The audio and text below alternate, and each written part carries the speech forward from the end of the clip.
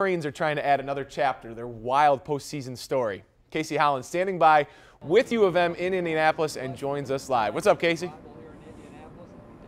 Well, Brad, today we got our first tournament look at all of the teams that are playing here in Indy, and of course that includes Michigan and Oklahoma State. Now, Michigan is actually pretty well matched against the Cowboys, and that's due to the fact that they both have very highly efficient offenses to work with this weekend. Now, Oklahoma State is led by these guys: point guard Jawan Evans and guards Jeffrey Carroll and Phil Forte. All three of them are proficient three-point shooters, and as a team they average about 9 triples a game, which just so happens to be the same for Michigan. And as the Wolverines tell me, that's not the only thing these teams have in common.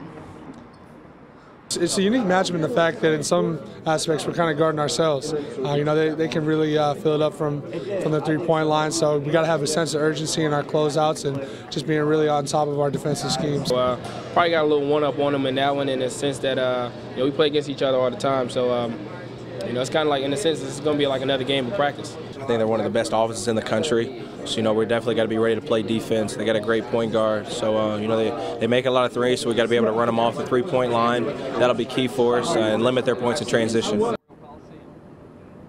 If we know one thing for certain about tomorrow, it's that both of these teams are going to want to play very fast. And that means if you take a couple possessions off on defense, that could easily result in 8 to 10 easy points for the other team. So that word that I keep mentioning, focus, is going to be very, very important. For now, reporting with the Wolverines in Indianapolis, Casey Hollins, 7 Action Sports. Back to you, Brad. Yeah, that's been the key in the defensive end for U of M. Casey, thanks so much.